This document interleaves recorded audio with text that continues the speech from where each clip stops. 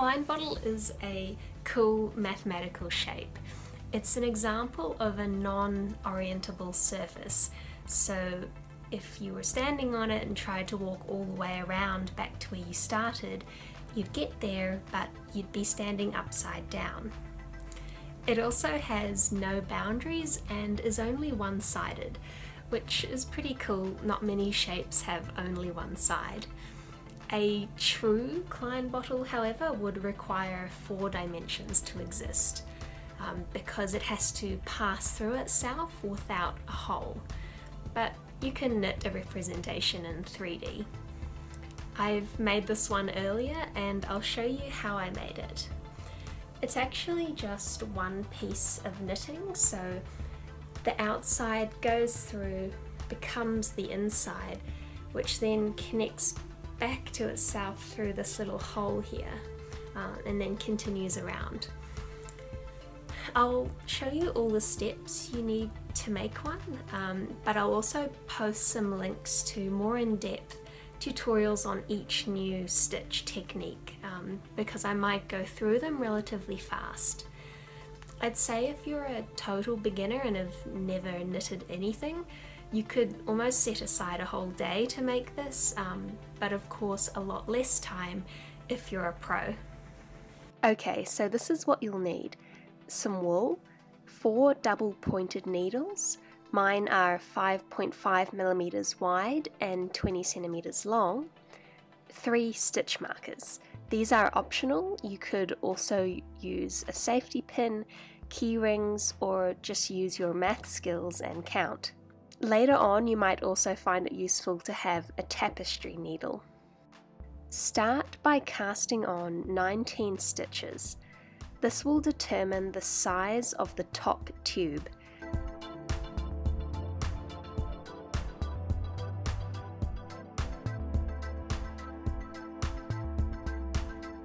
You want to spread the stitches evenly over 3 needles, but transfer 1 extra to the first needle for the purpose of joining in the round.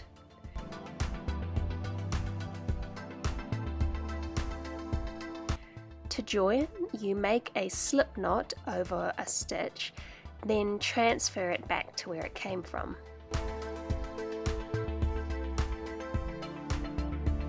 Watch the video in the description for more help on this.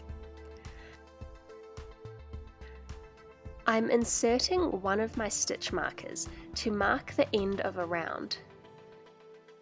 You then want to knit in the round using a regular knit stitch until the tube measures about 8 inches or 20 centimeters.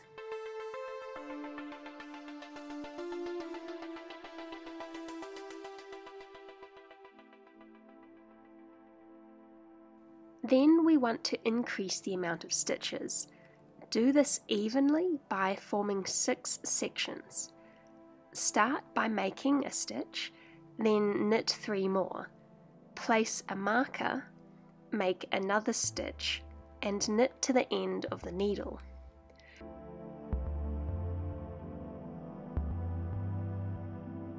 Repeat this all the way around and you will have made 6 new stitches. Then knit a normal round. Repeating the last 2 steps 6 more times means you'll end up with 60 stitches in total, 20 on each needle. When you make stitches, do so at the start of each section. The stitch markers help to make it even, and they travel up as you knit, but you could always just count. Remove the markers and insert one like a safety pin. This one won't travel up as we go. Knit normally in the round until the work measures 1 inch or about 2.5 centimeters from the marker. We will work a few rows back and forth to form the side opening. Turn the work around and start knitting in the opposite direction. To do this, you will need to use the purl stitch that comes through the front. Work around like this, then turn back to normal and knit back. Don't knit across the gap you are trying to form. Repeat these 2 rows once more.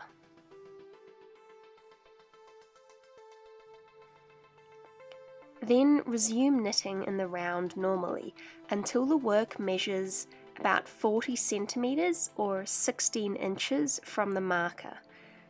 Less distance is required if you're making it for a smaller head. This is the most time-consuming part of the project. To shape it down, we want to decrease our stitches back down to 18. I'll do this by forming the 6 sections again. At the start of each section, slip 2 stitches. This will decrease the total number of stitches by 6 every round. When you're down to 18 in total, knit 3 normal rounds and cast off.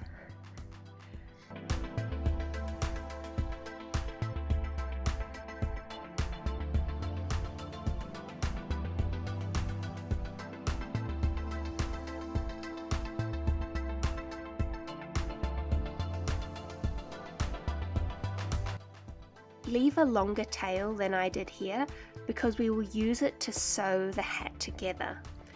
I've got a tapestry needle. You could also try to do this using a bobby pin or something else. Push the long tube through the opening until it meets the short tube and stitch them together. Fasten it any way you like.